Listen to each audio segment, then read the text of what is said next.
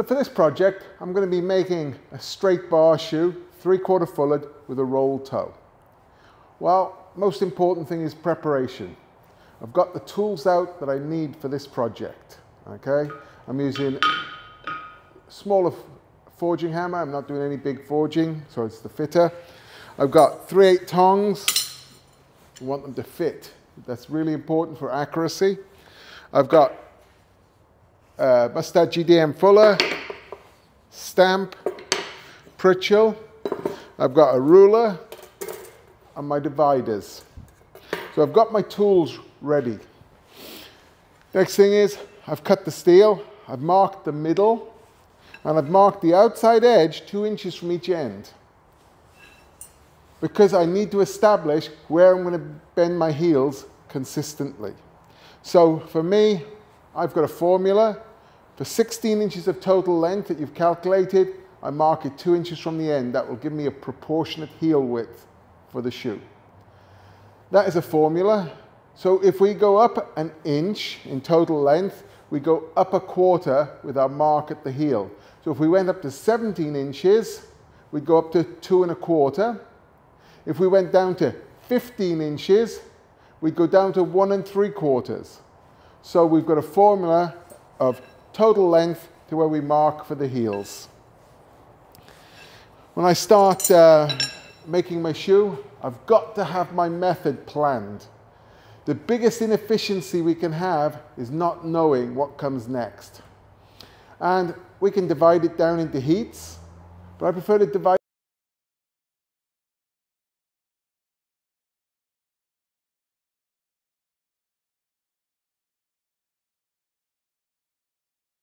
out of a section. So my first heat will be to bump the toe. My second heat will be to bend the toe. The third heat will be to hockey stick it. So to create half of my straight bar and to scarf it. The next heat, I'll bend the branch.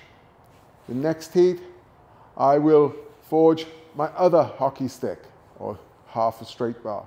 Then I'll bend the branch. Then we'll weld it. And then it's a whole method of fullering. And for me, fullering is a whole process, okay? I'm not going to talk about the process too much as we go along in this one, because fullering is a lesson in itself, okay? It's got a series of steps that have to be followed to be able to make a repetitive quality. So the first thing we're going to do, get a heat on the toe.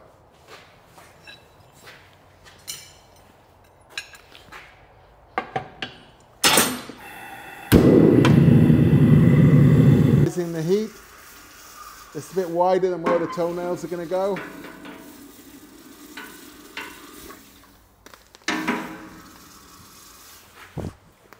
I'm going to put about 1/2 inch into the toe. It's very important that we keep the bar straight when we're bumping. We want the energy going into the material, not being lost in the bend.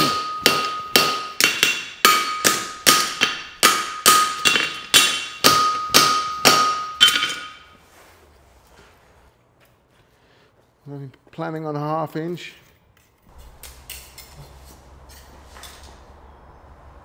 Yep.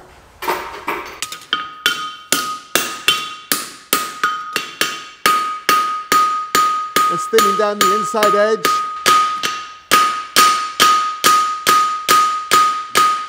There's always to do it neatly, okay? You start leaving hammer marks and you're going to have to get rid of them. So my next step will be, I'll hold it just inside the 2 inch mark, put it just inside the 2 inch mark, and I'll make my toe bend proportionate to that. A lot of time people end up with a bad toe bend because they hold it at the end and they make a toe bend proportionate to the whole thing. We don't want to, we want a toe bend proportionate to the shoe that we're making, and that's the shoe that we're making. So next heat, we'll bend the toe bend. I start away from me, come towards me, set my toe quarters, and I always plan on the shape of the toe that I want. We're not just making a bend. It's more work at the end if you don't end up making what you want.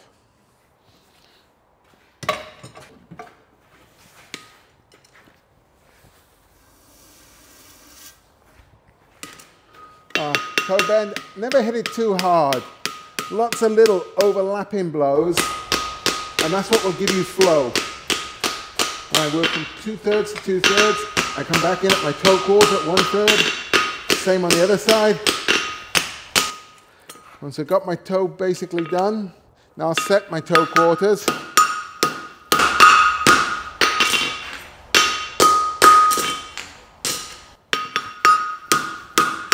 What we can see is how strong this arm is, because at the moment of impact, I brace.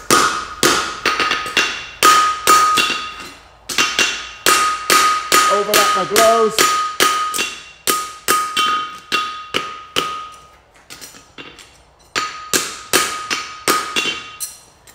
I look for symmetry. I got this side that needs to come in just a little bit more.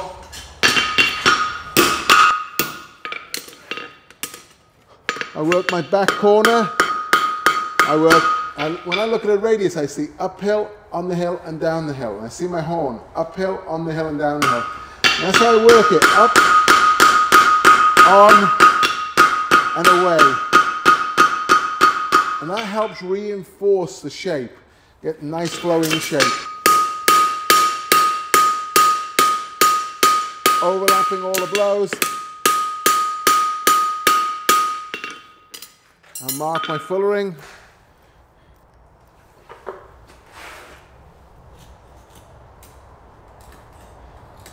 I place my fullering not just up the middle. Depends on the thickness of the hoof wall. If I'm shoeing a cob, I want coarser nail holes. If I'm shoeing a light warm blood, I want to have slightly finer nail holes. So I place my fullering where I want it. Just on the outside of center this time. So we've got a bumping heat and a bending heat, fairly efficient. Now I'm going to bend my hockey stick. I'm going to bend my hockey stick to about 45 degrees. So I'll put it on the anvil at the 2-inch point and I'll hit over and I'll bend it till it's about 45 degrees. 45 degrees is fairly good for a heel bend, okay, for a bar bend. Then I'll stack it back into itself.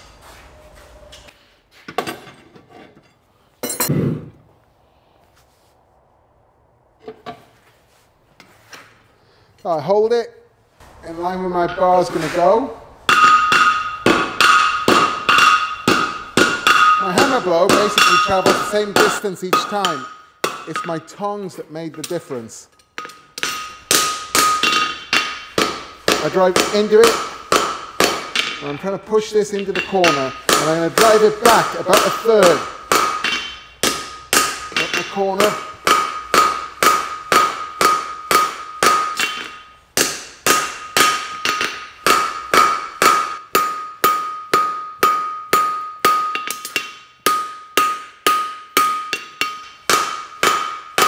What I'm always thinking about is the back of my bar being straight and my scarf being perpendicular to it. So straight, perpendicular. If you've got two like that, you don't need much of an overlap. The bar doesn't distort. A little bit of shape up.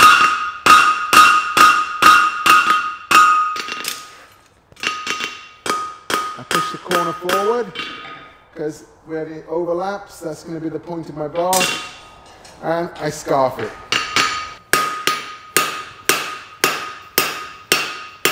And I like a short scarf.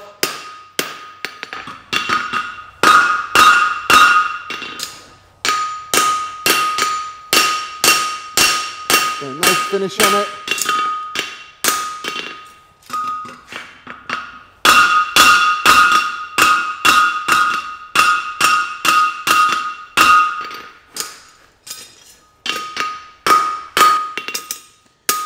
Check it, bar, perpendicular, we're good. Now I'll have a heat to bend it, then I'll repeat the same on the second side. Hold my tongs, I'm facing the direction my quarters are bending. Again, my hammer hits in the same place.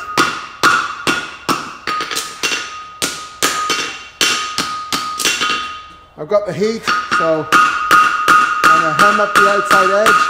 Work up the hill, on the hill, and down the hill.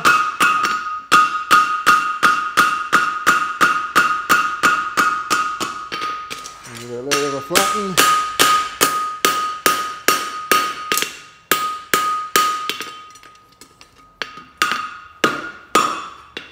While I'm here, I'll mark the fullering.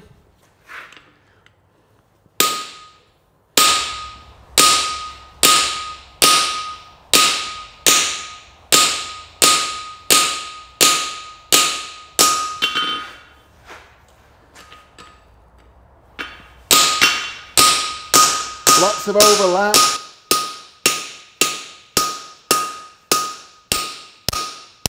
Graduate everything out.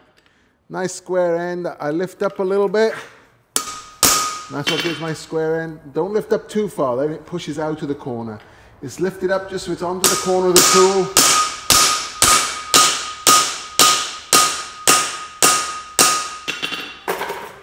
So what we'll do now is we'll just give it a flatten. I'll work the outside edge while I've got the heat up to the quarters, on the quarters, and away from the quarters. What I visualize is a line down the middle of my horn, and I go up the hill, on the hill, down the hill. So, well, we can see we got half the shoe made, or well prepared. We'll do the hockey stick, bend the branch, get the other side up to the same step.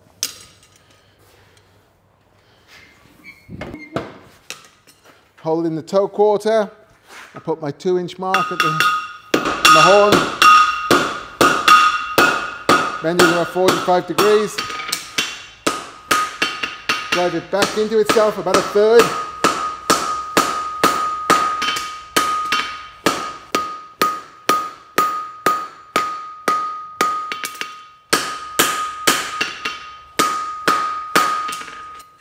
Let's give it a little straighten up.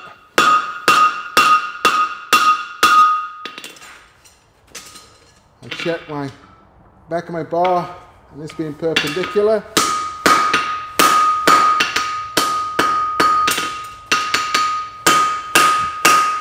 Scarf it. I like short scarves.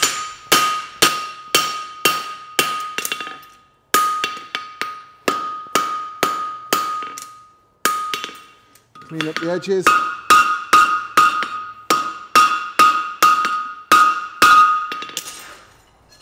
Check it one more time, yeah. So now I bend this. When I bend it, I want my right hand side to come underneath the left. So when I weld it, I'm pulling them together, okay?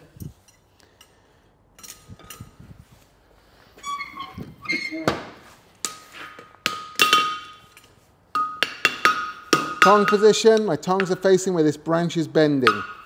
My hammer hits in the same place, my tongs make the shape. There you are, I've just got them touching. Now, I'll hem the second branch, up to the corner, over and away.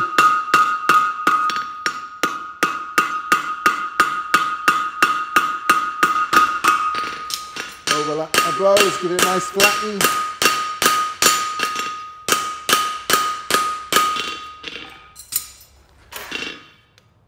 Mark it.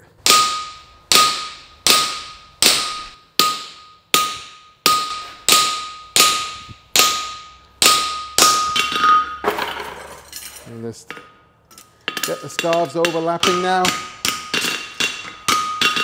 Looking for symmetry.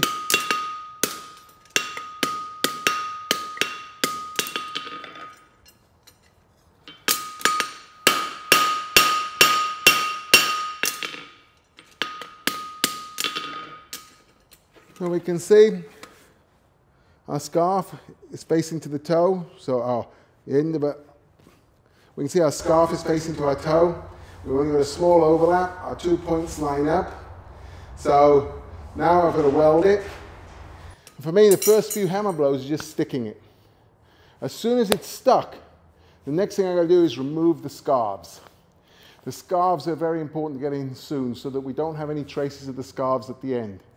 If you spend all your time getting it down to thickness first, then you won't have space to get your scarves in. So I really focus on using the corner of my hammer to get rid of my scarves quickly. So what's important is when you bring it up to temperature now, bring it up to red-orange, then flux it.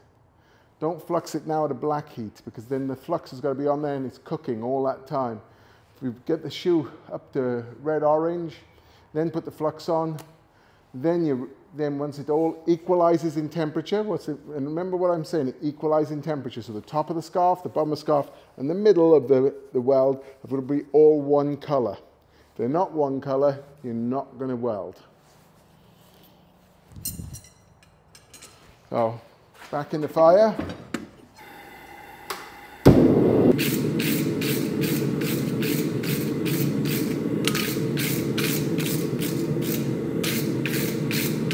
Just giving it a wire brush before I flux it.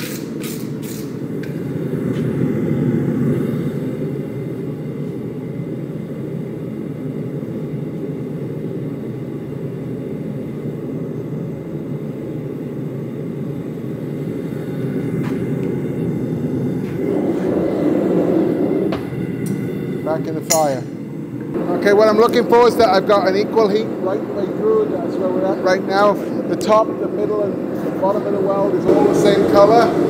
So I'm ready to start welding. First hit isn't too hard. Just get it stuck.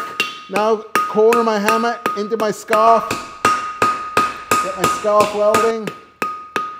Turn it over, give it a second to reheat. Get the scarf in, and I get my scarf well in now. I'm picking away at it. I'm not worried about the thickness right now. I like the thickness. Got my scarf in, and what we can see now in one heat, I've got my scarves disappeared. So my scarf has disappeared at this point. Now I can come back out, start flattening it, and giving a shape up. A bit more flux.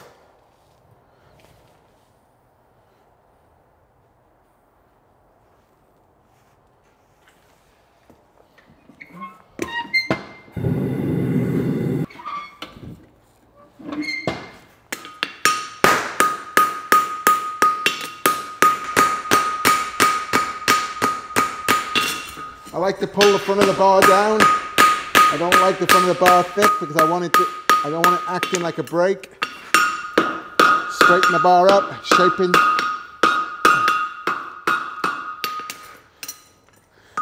my corners at the same time.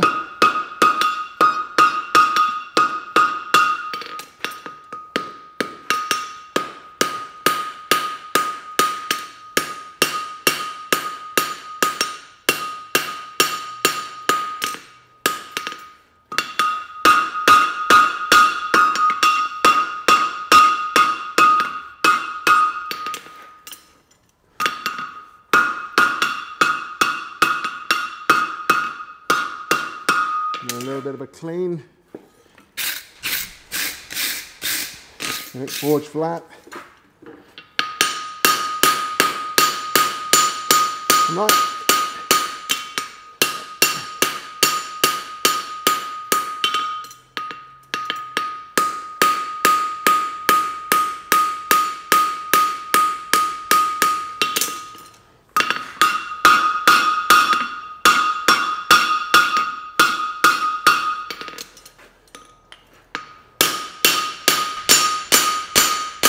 Oh, there you are, 2 heats, and we've got our bar welded. This is what I was talking about. I like to pull the frog plate down so it's not thick on the front edge. So as it hits the ground, it doesn't stop the foot.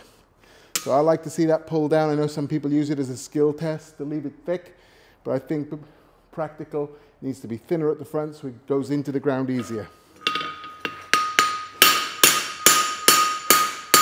Bit of cold forging, putting a bit of a shine on it.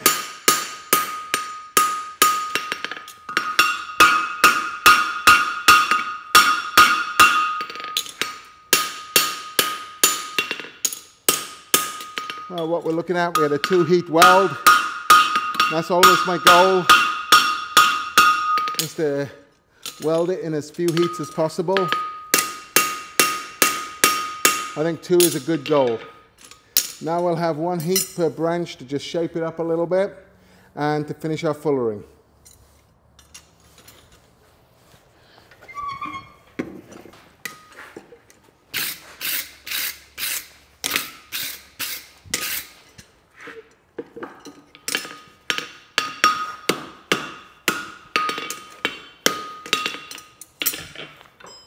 And fuller it. I don't hit it too hard because it blows apart. I prefer to go around more times. When I get to the end, I'm careful. Get a nice square end on it. Go in about 2/3.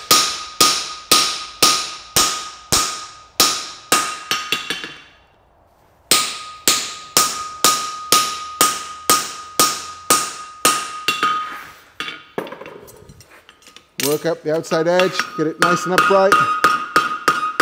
Up to the quarters, over the quarters, and away from the quarters.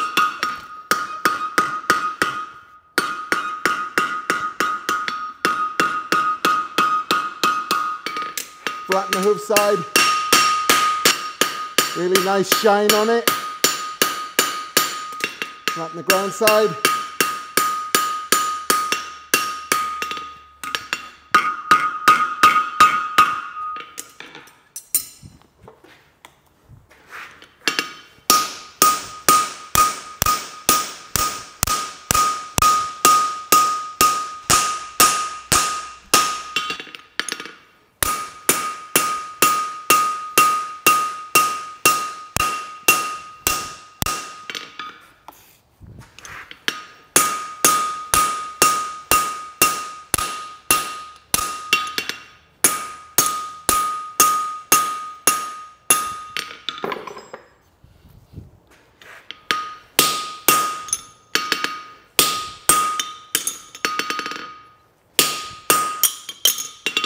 Give it a nice flatten.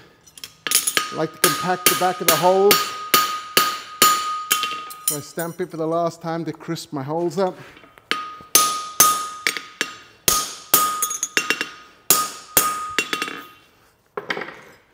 Now my Pritchel.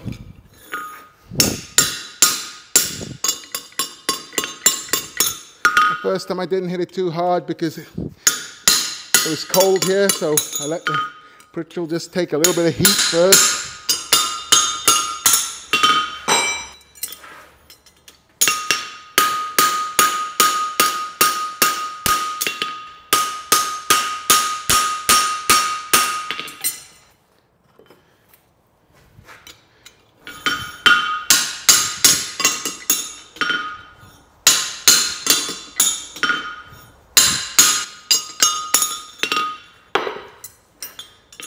So now just one more heat, finish the fullering, stamp it, nail hole it, give it a level. A little bit of a wire brush up.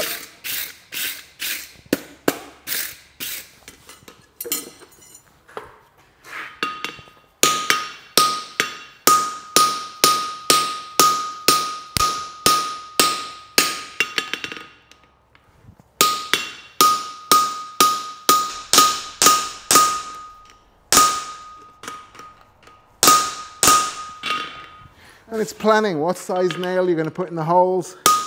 I've got it 2/3 done now. And around the outside edge. Clean it up to the quarters, over the quarters, and away from the quarters. Flatten the hoof side. Nice shine on it. We don't want to have to do too much wire brushing to get our finish.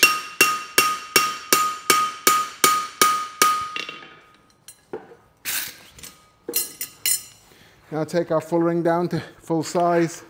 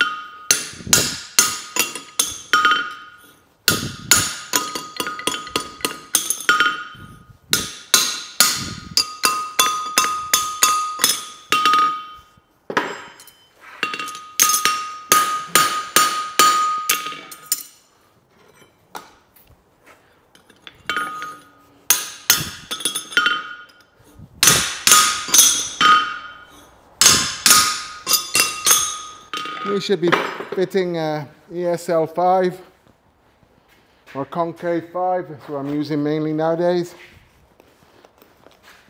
So I've planned my nail.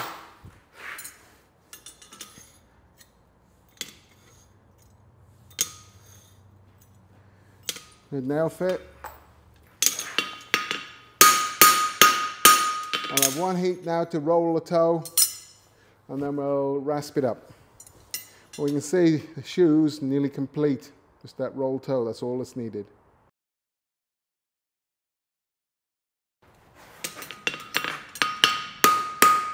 Rolling my toe. I'm hitting into it.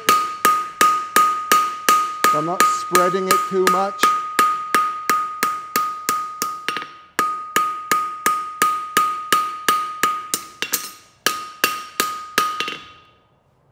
Okay, we'll give it a rasp up.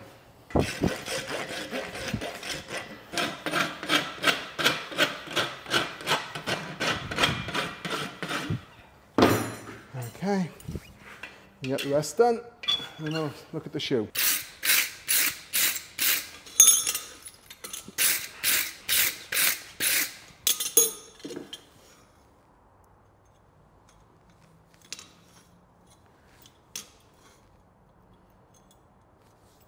So, for our 3/4 fullet bar shoe, roll toe, straight bar.